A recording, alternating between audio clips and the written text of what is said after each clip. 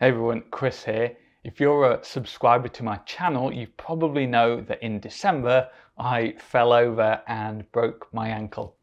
Now luckily it was just quite a small avulsion fracture, but we're now I think 13 weeks post injury, back running, back up to doing up to 2 hours at a time running. So the recovery is going really well, and in this video I'm going to talk you through the 5 things that I've been doing that have really helped me get back to running that quickly.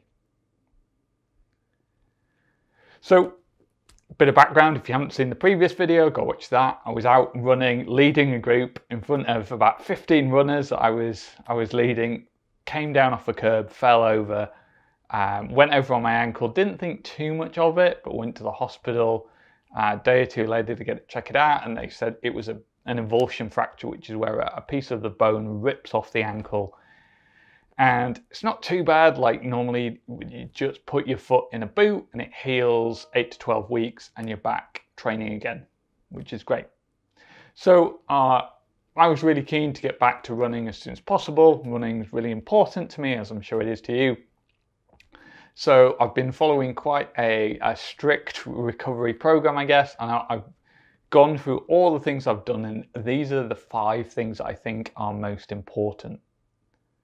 So number 1 is that I stuck to the plan. So based on what the fracture clinic gave me, and then when I was speaking to my physio as well, it was 4 weeks where I was wearing the boot, and then 4 weeks of taking the boot off and walking, but no running, so no impact stuff on there. And followed that pretty closely. So the boot was on pretty much whenever I was walking around. I wasn't walking on the ankle.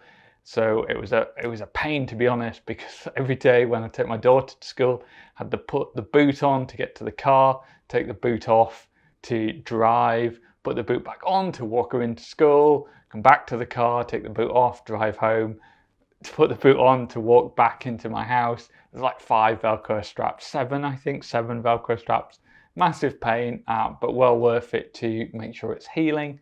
And when I was at home, they told me to take the boot off. So I did a massive amount of hopping, because every time I wanted to get up to the toilet or the kitchen, I didn't want to have to do all the Velcro. So I just hopped on my left leg, and I now have this massively jacked left leg from all the hopping I've been doing. So really placing no load on that ankle without the boot for the first 4 weeks.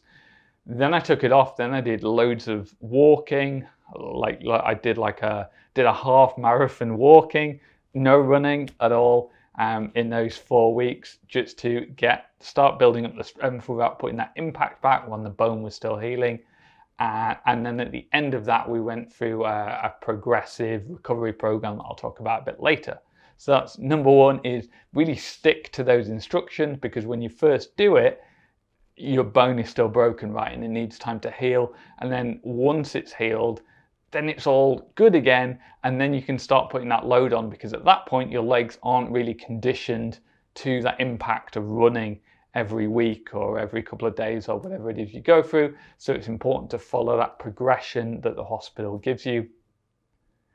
Number 2 then is I spent a lot of time maintaining my aerobic fitness, my cardio. So I didn't want to come back to running and have lost it all. So I spent a ton of time cycling and a ton of time swimming. And I tried to keep that as light as possible. So initially when I was off my feet for about a week after I'd done it, and then I started getting back on the bike.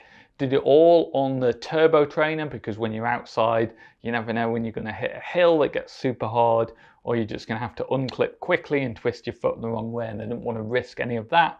So I did it all on the turbo trainer, and at first kept it really light. Like I was outputting under 100 watts. Every time I got to 100 watts, I would knock it back or knock a gear off.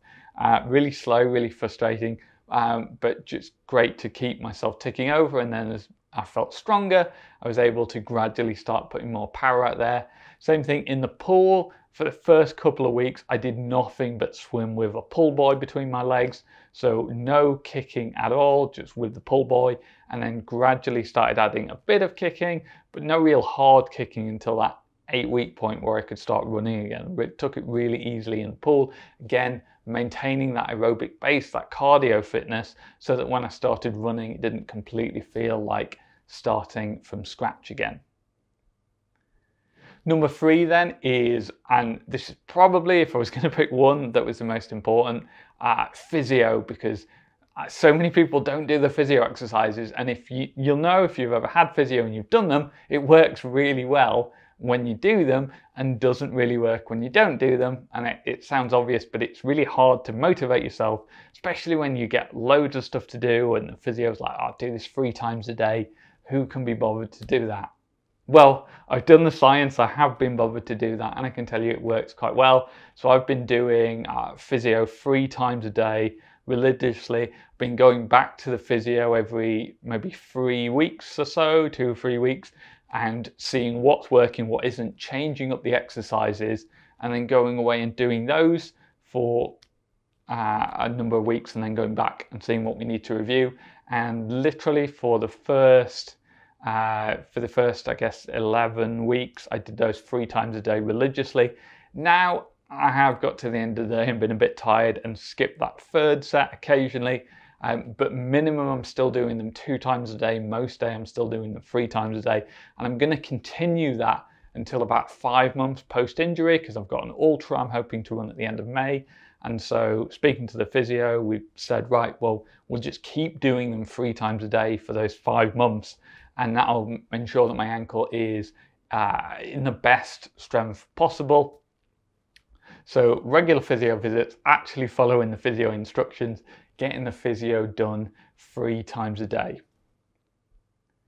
Number 4 is I've been using healing imagery and icing it every day. So usually after I've done maybe the middle set of physio each day, I spend some time using mental imagery, using healing imagery, both to help the injury to heal and imagine what it's going to be like to start running again. Again, I've eased off on that slightly now that I've actually started running again, but that was really useful in terms of keeping the motivation there to get back racing and being excited about that. And then after I do that, I then stick an ice block on it, so if there is any swelling, that will help it to go down as well. So I'm doing the physio 3 times a day, the healing imagery and the icing 1 time per day.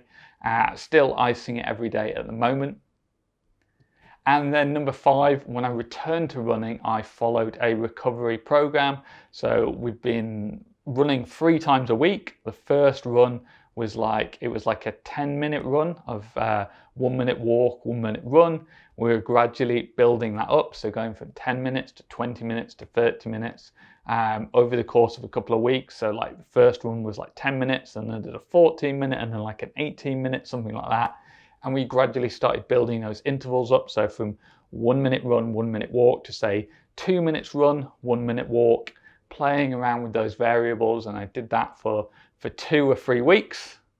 And at that point, I really wasn't having any pain. So I went back to the physio and we said, okay, well, let's start really pushing it now, because if you're just recovering from a broken ankle, there should be some discomfort. So if anything, we could have pushed it a little bit harder earlier, but really taking that really staged approach of just adding in little bits of running worked really well, and the ankle really hasn't reacted to that at all. I've had a little bit of soreness, and I got a little bit when I went to do some cross country, and there was all kind of weird angles that you tend to get when you're running up and down muddy hills.